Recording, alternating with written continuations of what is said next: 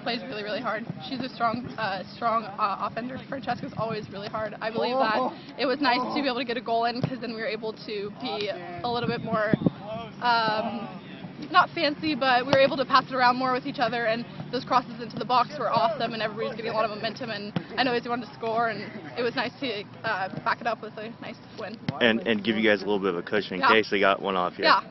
Our defense played really well today, too, as well. I have to give it to them. Yeah, they didn't. All the balls that were broken through, they still were able to get out of there on their own.